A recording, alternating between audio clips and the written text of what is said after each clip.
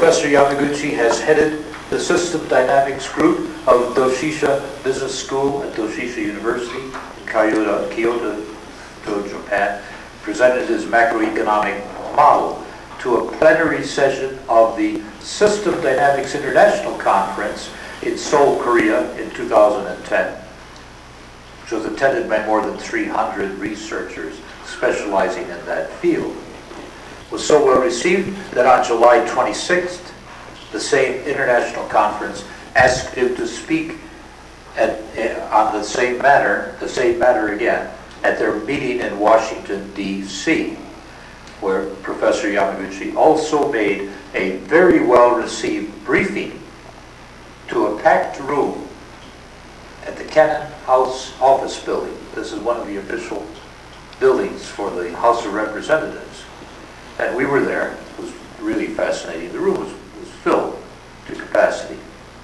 And this year, he presents his updated study at our conference here. Professor Yamaguchi's study came to us at a very important time and became a major event. You know, we have it in the sheet which describes achievements of the AMI. And so, please welcome Professor Kaoru Yamaguchi.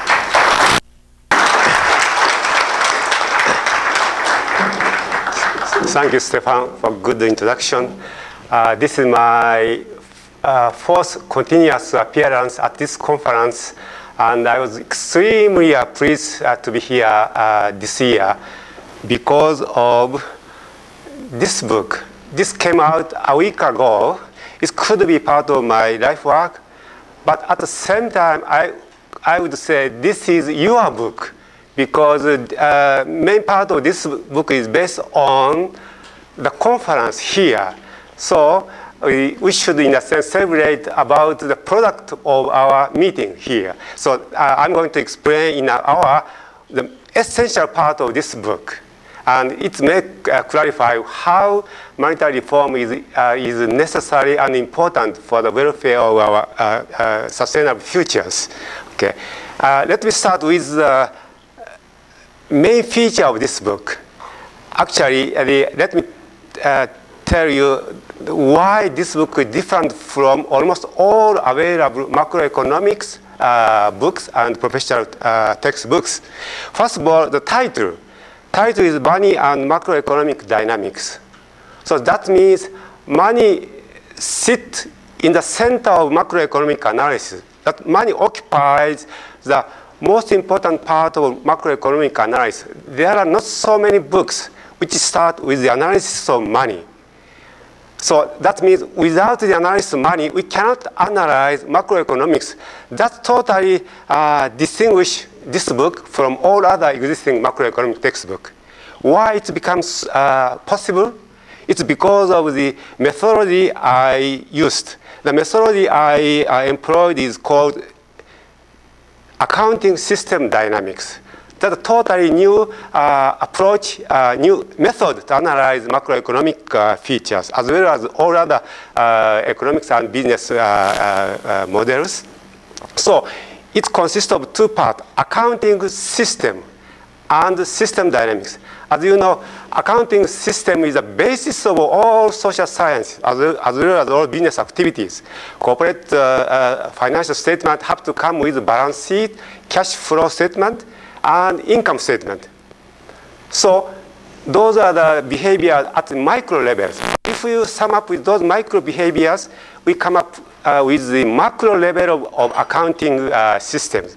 So that is a very important part to analyze macroeconomics. And accounting system is a foundation of all social sciences. On the other hand, system dynamics is a foundation of natural sciences, which deal with all dynamic features. So in other words, system dynamics is a computer numerical method of analyzing differential equations. So those two robust foundation of social science and natural science are combined to come up with the accounting system dynamics method. So this is the first book to apply this method to macroeconomic analysis. As a matter of fact, I just developed this analytical method myself. Then I started using this accounting system dynamics to the macroeconomics. So I started with simple macroeconomic systems, and I expanded that macroeconomic system to the foreign sectors. So part 2 and part 3 are based on the traditional way to analyze macroeconomics. Whenever you look at macroeconomic textbooks, all models are within this area. So in that sense, there is nothing so special to this book. But when I completed this part of the book, the Lehman shock or financial crisis just hit our economy worldwide. So as an economist, I was so shocked and tried to find out whether my model can analyze some part of this Lehman shocks. So I tried to look for any information available on the internet. And by chance, I happened to find the American Monetary Institute site, and especially American Monetary Act, impressed me so much. So I thought, this is the area I should try my new method to analyze. So I started working on the American Monetary Act part of macroeconomic modeling. So my model was completed in 2010, and I presented that paper at the AMI conference of 2010 under the title of on the liquidation of government debt. So that became a chapter 12 of my book. Then I expanded that analysis to include the foreign sectors, and I completed my macro model. That became the working of public money system, and I reported that result at the AMI conference of 2011. So then I thought, now I have done that part of my analysis. Then I looked for another thing which I left over in my analysis. Then I found monetary and financial stability is a part which still I didn't analyze. Then I tried to model that part, and I reported that simulation last year. Then I thought, oh, almost my modeling part are done. Then I was invited to give a talk at the New York's conference last May. Stefan invited me to give a talk at the Eastern Economic Association's conference in New York in May. Then after the conference, he invited me to give a talk at the Cooper Union. Then after that conference, a couple of people got together in a small apartment, including Joe Bongiovanni, and he gave me a very interesting suggestion that I should write down another chapter, which should not include all technical models, but that chapter should explain what I have done so far. So that's a really interesting suggestion in New York 3 months ago. Then on my way back to Japan, I thought maybe I should write one more chapter. So I worked 2 months, and finally I came up with the last chapter. Last chapter is public money and sustainability. And I sent this draft to Joe Bongiovanni, and he kindly edited all my poor English part. So this is a kind of, in a sense, joint work. So that is why all this book is our book or your book. So we should be proud of the product of this book out of this conference. That is why I'm so pleased to be here. Okay. So let me start with some lessons which economists struggle to learn from the Great Depressions. So actually, I just summarized, there are 2 lessons economists in those days studied. First lesson is about monetary reform. So this part is already familiar to you. But to be more specific, After the Great Depression, many American banks are closing or are going to bankrupt. So economists thought they have to do something to stop that banking systems all shut down. So they came up with some proposal. Actually, 8 economists at the University of Chicago came up with some memorandum. It's called Chicago Plan for Banking Reform. It was privately circulated among 40 people. I'll explain a little more in detail later. Then 2 years later, Irving Fisher, the great American monetary economist, really picked up the idea, and instantaneously he endorsed the idea. Then to my surprise, he has written the book in 2 years after the exposure to this Chicago Plan. And that book became 100% money in 1935. Then at that time, already the more milder part of the monetary reform was legalized under the Banking Act of 1933, Glass-Steagall Act. Okay. That has 2 features. It has already explained. So then the Fisher didn't give up the monetary reform. Then 4 years later, he gathered several colleagues and has written another important memorandum. It's called Program for Monetary Reforms. So, and I would like to say those 3 writings in 1930s should be, in a sense, broadly defined as Chicago Plan. There was a discussion in the previous session about the definition of Chicago Plan. So I would like to define Chicago Plan, which include all 3 works in those days. Okay. So this is the first lessons economists learned to avoid the Great Depression furthermore. Then this monetary reform failed to be implemented. But second, a little more milder reform, it's called Glass-Steagall Act, was repealed in 1999. Okay, so anyhow, this is the first lesson. The second lesson was by John Maynard Keynes, the general theory of employment, interest, and money.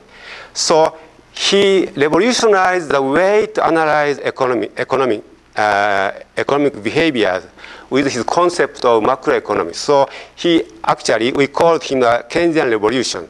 But it turned out that his theory just laid dead-end macroeconomic foundation, if we look back from now, what he learned. Okay. So those are 2 lessons we learned from 1930s Great Depressions. So let me a little more go in detail. And anyhow, those 2 reforms which are implemented called debt money based reforms. Okay. So let me focus on the real part of the Chicago Plan. So Chicago Plan, according to this book, I have no idea about the Chicago Plan until I read this book. So all my presentation are based on this book as well as Stefan's book. Okay. So in 1926, Frederick Soddy, the Nobel Prize winner in chemistry in 1921, made a proposal to back bank liabilities with government cash. So bank liability have to be backed with government cash. That's a very innovative idea. Then this has already covered by Joe this morning. Then that idea was picked up by 8 economists at the University of Chicago, and it came up as the Chicago Plan for Banking Reform. So this was the privately written and distributed among 40 individuals, as well as Secretary of Agriculture Henry Wallace. Okay. So then to be interesting, this memorandum was also submitted to John Maynard Keynes. Here is a very brief comment from Keynes. Much interested by the memorandum which you kindly sent to me. So Keynes was aware of the monetary reform, but he didn't go far. Okay. So that's a fact. Then 2 years later, Irving Fisher has written the 100% money. This is a complete book about money. And here is his comment. I have come to believe that the plan properly worked out and applied is incomparably the best proposal ever offered for speedily and permanently solving the problem of depressions, for it would remove the chief cause of both booms and depressions, namely the instability of demand deposit, tied as they are now to bank loans. So this forward was written March 1935. So I have a chance to read his book. All important the analysis are already done by Irving Fisher. Actually, I would say there are nothing to add to his analysis besides some analytical method. All the important results are just intuitively done by Irving Fisher. Okay. So then 4 years later, he gathered other colleagues, this time from different universities. Then they passed around the so-called program for monetary reform. So this is a very interesting result, which appears in the first page of this program. It says, up to the date of writing, July 1935, 235 economists from 157 universities and colleagues have expressed their general approval of this program. 40 more have approved it with reservations. 43 have expressed disapproval. The remainder have not yet replied. So this means in those days, 86% of all economists supported monetary reform. If this is democracy, it should be already implemented. So we have to remember this part. And this program is so well written. I will quote later from this program. Then this idea was still carried over by Milton Friedman, a very famous proponent of the market liberalism. So many people don't know about the Friedman support of Chicago plan. See, let me read. As a student of Henry Simon and Lloyd Mint, those are the professors who have written the original Chicago plan. Then I'm naturally inclined to take the fractional reserve character of our commercial banking system as a focal point in the discussion of banking reform. I shall follow them also in recommending that the present system be replaced by one in which 100% reserves are required. So Milton Friedman really tried to implement monetary reform from the 1930s, the reform recommended by his professor up to around 1960s. Then for some reason, Friedman started de-emphasizing the reform. I don't know why, but anyhow, I think one reason is that kind of more economic and political situation in 1960s. 1960s, our economy is growing so nicely well. It's because of the Keynesian revolution of macroeconomics. See? By the way, this title is very, very interesting. General Theory of Employment, Interest, and Money. Now you see these orders. Employment comes first. So that's Keynes discussed that we have to find out a way to attain full employment. The employment is determined by the level of GDP. So GDP is the same as GDP is determined by the effective demand. So effective demand consists of consumption, investment, and government expenditure. The main part of the effective demand is investment. What determines investment? It determined by interest. So what determines interest? Money supply. So in this way, Keynes is aware of the importance of money, but according to his theory, money is just addition to his macroeconomic analysis. That's the point we have to remember anyhow. Anyhow, his theory has been working so well in 1950 to 60. So almost all economists are confident that we now overcome all boom and bust and unemployment problems. Now we have a very powerful Keynesian theory, and we don't need any other theory anymore. So that is why monetary reform has not been paid so much attention, even though Friedman was very active still. Okay, that's what I just predict from this historical event. So, but this is another interesting point. The ideas which are here expressed so laboriously are extremely simple and should be obvious. So he said macroeconomic theory is very simple and obvious. But the difficulty lies not in the new ideas. That means he said his idea is not new, but in escaping from old ones, which ramify into every corner of our mind.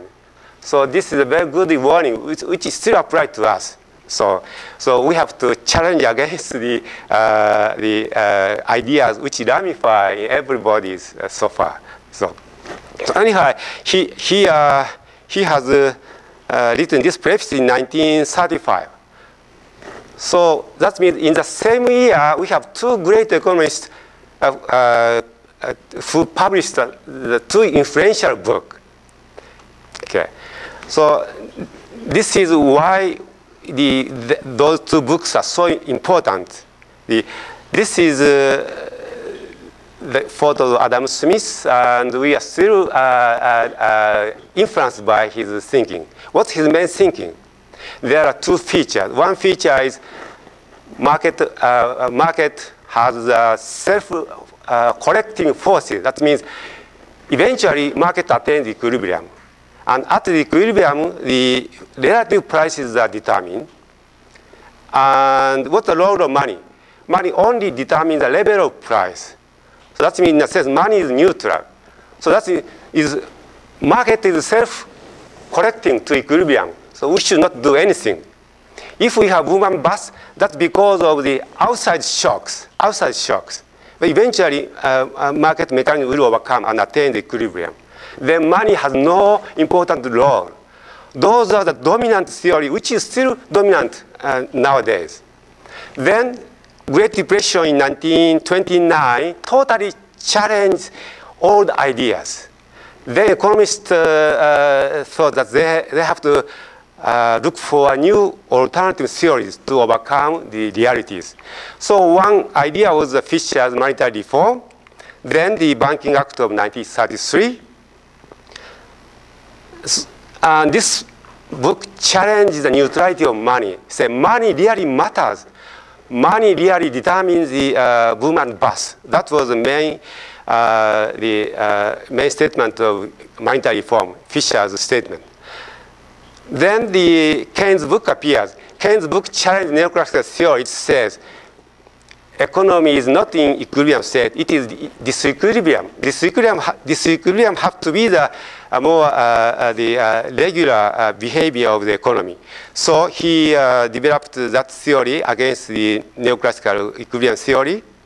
And those two theories seem to be working, but around 1970, after the Nixon shock, our economy was challenged by stagnation and inflation. Usually, whenever we have inflation, we should have full employment by definition. But inflation coexists with unemployment. So we totally have a new phenomenon which cannot be explained by Keynesian theory. So they call it stagflation. Then the counter-revolution started against Keynesian theories. And that counter-revolution also began to attack the financial market, financial regulations. So deregulation is the new now trend. You see, specifically, we call it market and financial liberals. Especially, we call it efficient market hypothesis, a so strong statement which affects almost all economists.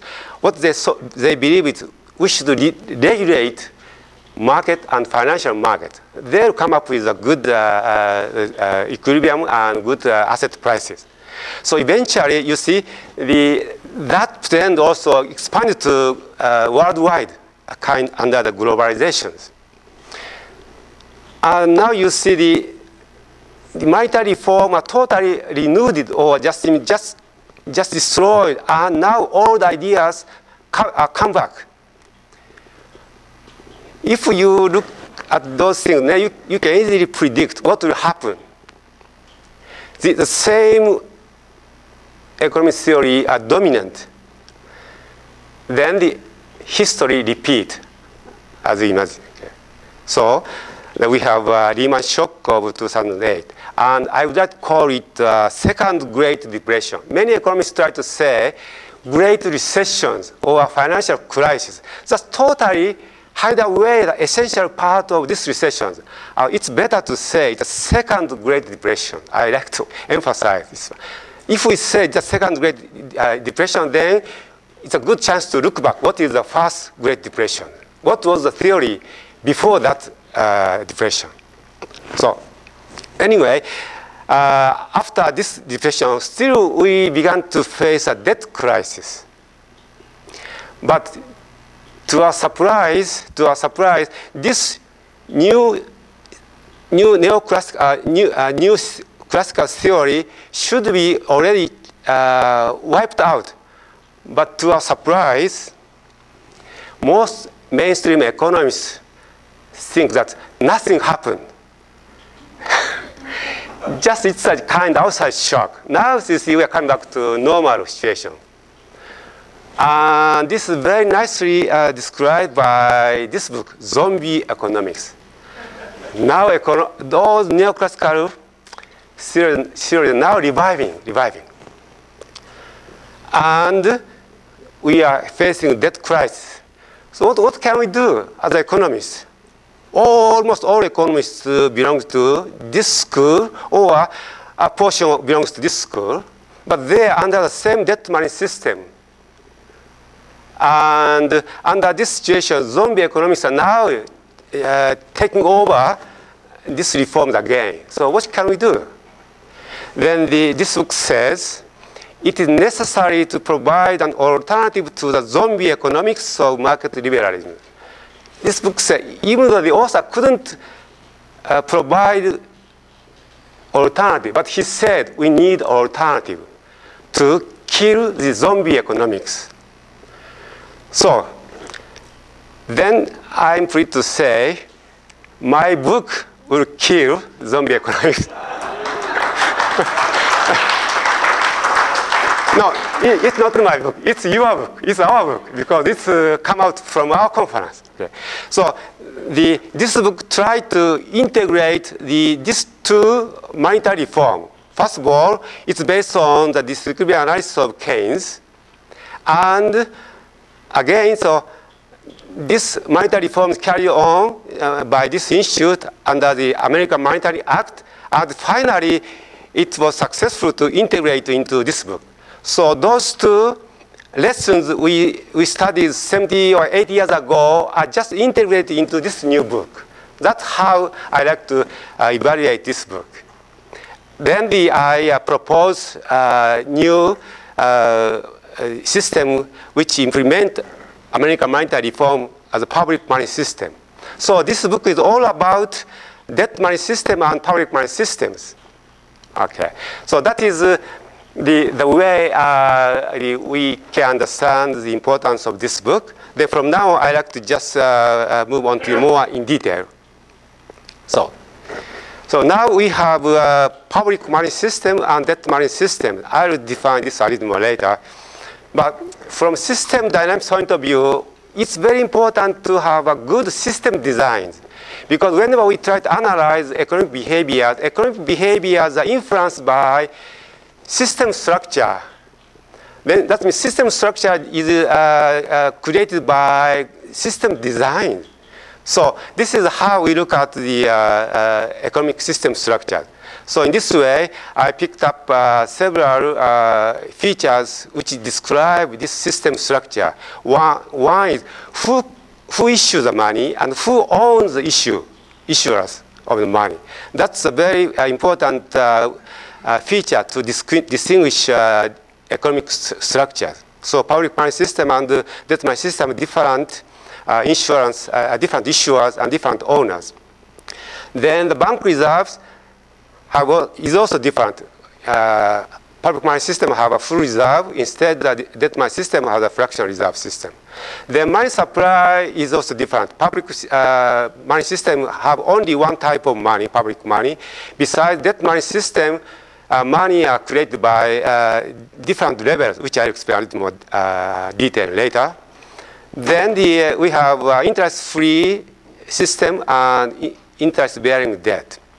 Then economic policies are also different. This is a new public money policy. Actually, this is a policy just to increase or decrease the amount of circulation of money. So very simple public money policy works. On the other hand, under the current systems, we have to apply monetary policy by central bank and fiscal policy by the government. The two different institutions are trying to impose different policies without agreement. So that's a source of another confusion. So anyhow, I summarize system structures under those five different items. Okay. So let me just from now on quickly review what is money. So this is kind of repetition. If you are here last year or 2 years ago, you have heard of this one. So what is money? You learned that money exists not by nature but by law. So I really was thankful to Stefan's book. He just reminded me of a very important definition of money. Compared with this money, as a professionally trained economist, what we learned is the definition of money. Say money should have these functions: medium of exchange, unit of account, and store of values. Then we are told that gold and silver are qualified to have those three features. That is why gold and silver are by nature money. That is what we are told in our economic classroom. It's totally the upside down definitions. Okay. Money has to be defined as a legal tender by law. Then it begins to show three features. So money and gold by nature cannot be money. So it's very important to understand this one. So this is the thing which we learned from this seminar. So thank you for good information. Right. Then what is debt money? Very quickly, we define money supply as just sum of currency in circulation and bank deposits. The currency in circulation consists of banknotes and coins. Then we add bank deposits. Who create those currency in circulation and bank deposits? So here is the latest figure of money supply M1 in Japan, according to Bank of Japan data.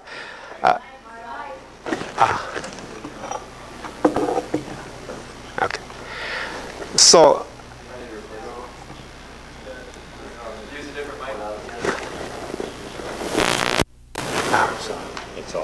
It's a. Wait. Okay, yeah, it comes out. So coins only consist of 0.8%. It's almost nothing. Battery. Batteries come in that.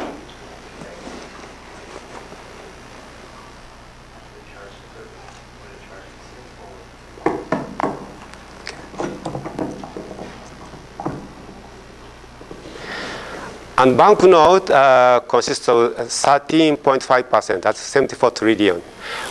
Okay, it's only 3%, we are told here. And deposit in Japan consists of 85.6%. This is just a number in computers. And in UK, this is 97%. So in Japan, we still want to have more real tangible cash in our society. Okay. Well, then who create this debt money? Of course, then the coins are only created by the government. The banknotes are created by the privately owned central bank. And of course, then deposits are created as a credit by commercial banks. So that means almost 99% of money in Japan are created privately. So those money is used to control for the benefit of the bankers. So that's the main reason, main purpose of the debt money system. So compared with that, the Chicago Plan or the American Monetary Act, that is the modern version of the Chicago Plan, try to impose very clearly the following three features. Okay. So privately owned central bank issues money. This is a debt money system. It has to be replaced with government issued money. So that means we have to nationalize the central bank. but not the nationalized banking system. Banking system have to be left as a private activity, but we have to nationalize the central bank. That's the first feature. The second feature is that 100% fractional reserve have to be maintained. That means we have to abolish the credit creation. That's the second feature. The third feature is money have to be used to promote public utilities for the economic growth and public welfare. So those are three conditions so clearly stated. That's why it's captured my mind so quickly. So I wanted to try to test whether this really works in my macro models. So that is how I began to create my models. Okay. So then let me just go quickly. Example of public money, very well known. Just pick up one or two. Very famous example of public money is the greenbacks. It was created around the Civil War in the United States. But at the same time, this is a kind of a miracle history. In Japan, we are also having a civil war, and Japanese new government are also suffering from the shortage of money. So Japanese government created Dajo concerts. So around the same time, if you know the last samurai, the civil war general was employed by Japanese new government to come to Japan to help the Japanese civil war for the government. So around the same time, two big countries survived by publishing public money. So this is a very important historical fact we should remember. Always public money save when our nations faces crisis. Okay, right. Okay. Then the historically public money and debt money have been in struggle. There is no reason to explain this one. It was explained by a pamphlet where I just picked up this part. It's not necessary to read this one. So I wanted to try how American Monetary Act really works. So here is my model. Let me just pick up the essential part. This is a government balance sheet consists of asset side and liabilities and equities. Whenever the government receives taxes, it becomes part of the asset, then they spend. If expenditure is bigger than the revenues, government have to borrow money. So whenever they borrow money, that enter into the liability as a debt. So American Monetary Act said, instead of putting money into debt, why don't we put money into the equity? It's called the seniority equities.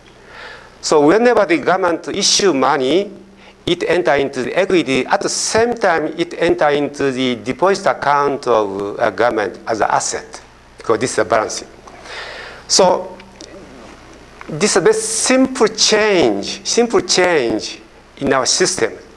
This morning, Joe said, inertia or revolution. We don't need inertia. We don't need revolution. Whenever we do try to push system push back.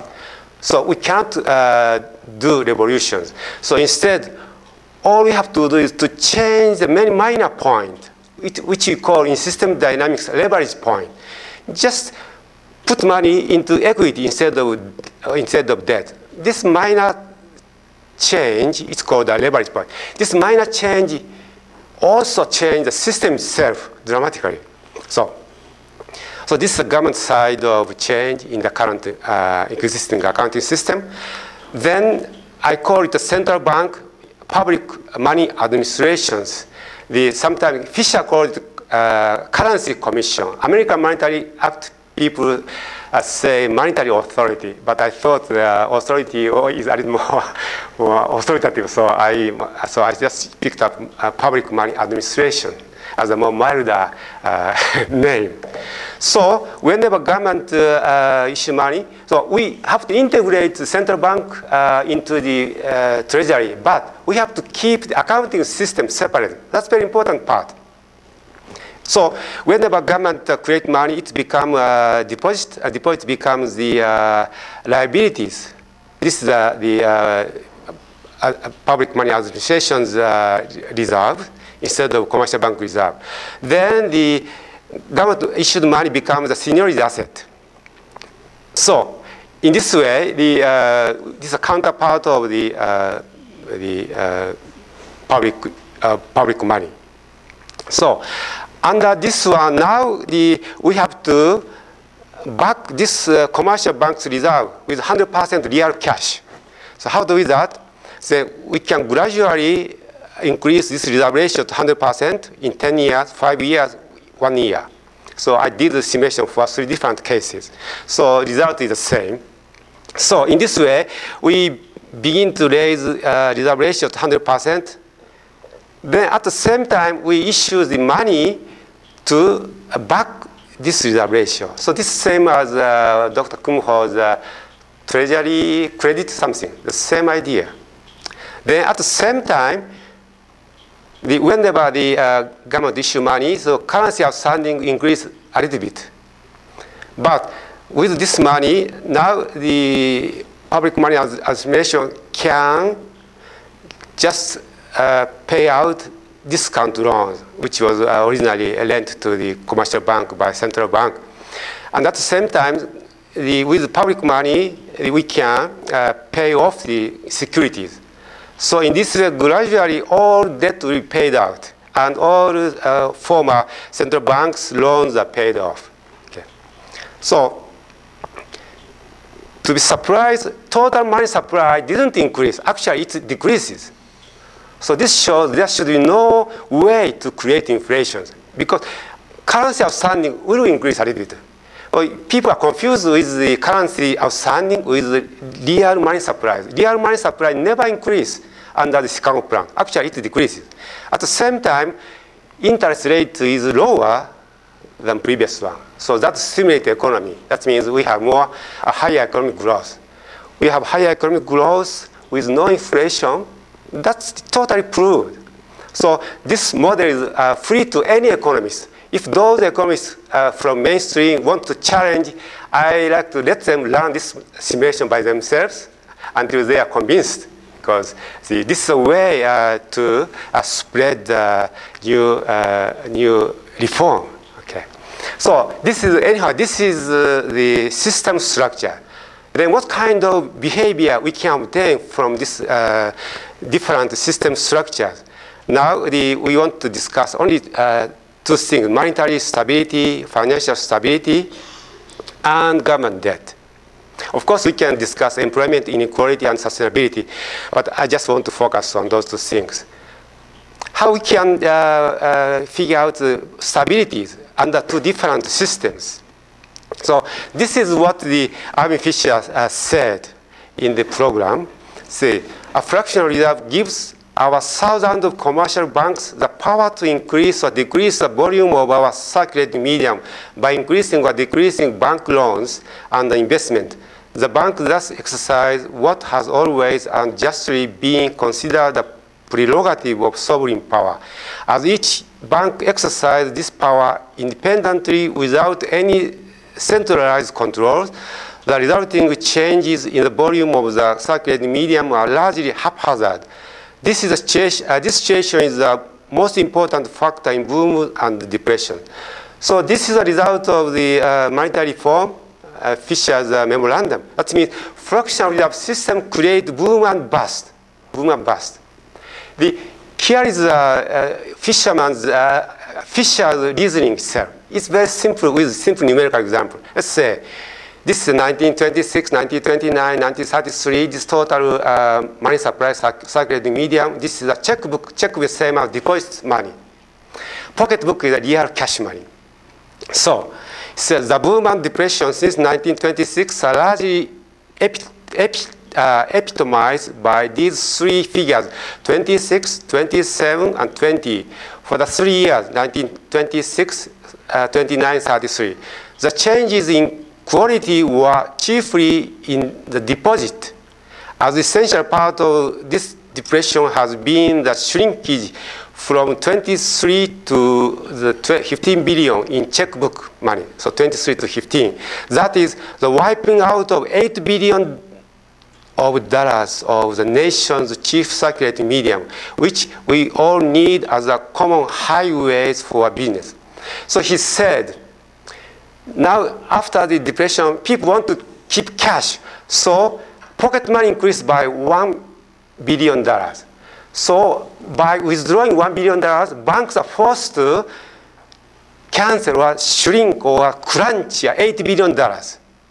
So suddenly $23 billion of checkbook money shrinks to $15. So that's the source of the instabilities, monetary instability, which Fisher pointed out. As long as we have a fractional reserve system, we cannot avoid this sudden financial or credit crunch. Okay, so that was his reasoning, and I tried to just check whether this is really proved with my models. So this is a model. So whenever a bank make loans, at the same time we create a deposit as a liability. And sometimes the loans comes from the demand from producers. Sometimes banks can make more loans. Sometimes they can't make loans. So I just ran a very simple Monte Carlo simulation. That means sometimes commercial bank meet only 20% of demand for money from producer. Or sometimes they try to loan more, 180%. So what will happen? So under the public money systems, this money is only lent out from the government. Okay, so those minor changes. But then this is a result of Monte Carlo simulation. The inflation rate, this is a debt money system, public money system. And wage distribution, this distribution. Then GDP itself. Now you see which system stabilize our monetary and financial future. Obvious, right? Obvious. Then this is a Fisher statement. The 100% system would be no cure-all for business fluctuation, though it would help reduce them. So Fisher knows it's not placebos, but it's reduce boom and bust. So it's a good reason to recommend monetary reform to reduce boom and bust. So that's one reason. So here is the latest figure, or actually, this is 3 slides from now on are taken from the seminar of Nomura Securities held last May, very recently. So this is the American banks, the balance sheet. This is asset liabilities in 1926, 1933. The unit are different, but you see the minus $8.8 billion. So this fits to the Fisher's idea. So that means after Great Depression, American deposit shrinks by $8 billion. So to recover this Great Depression, we have to create money supply. That means we have to create more deposit. How we can do that? Well, this is 1936. Money supply seems to increase before depression levels. But who created money? So you see the private loans stay the same. That's the private banks never made loans. Who made loans? Only government. Government is forced to borrow money to put in circulation. That stimulates the economy. And finally, American money supply come back to pre-Great Depression levels. Then can we apply this same policy nowadays? Nowadays, as you see, our government is now suffering from debt. Actually, American government is now facing new debt ceiling. Japanese government cannot borrow money anymore. European, UK. So government cannot afford to borrow money. So who can create money supply? What's left theoretically? Who can create money supply under the current debt money systems? If government cannot borrow, who can? As a final resort, only central bank have to do. So this is what they have been doing after the Lehman shock. So they are forced to increase, but they can only control base money, that's MEM0, money supply. So they are forced to buy government securities and subprime loans to increase the base money. But you see, base money increase, but it doesn't change money supplies. So it's totally the new phenomena. That's government, central bank totally lost control of the money supplies. So where that money goes, it never goes to the real sector. It stays with the financial sector. That's why Q1 only supports stock price, and it goes to the BRIC countries. It's supporting BRIC countries' stock market, financial sector. But it's never helping the real sector. So that was American problem. But it's not the American problem itself. You see, this is EU. EU also increased money supply, base money, but total money supply stayed the same. It never happened historically. So that is why now central bank is totally out of control of all money supplies. So this same in UK.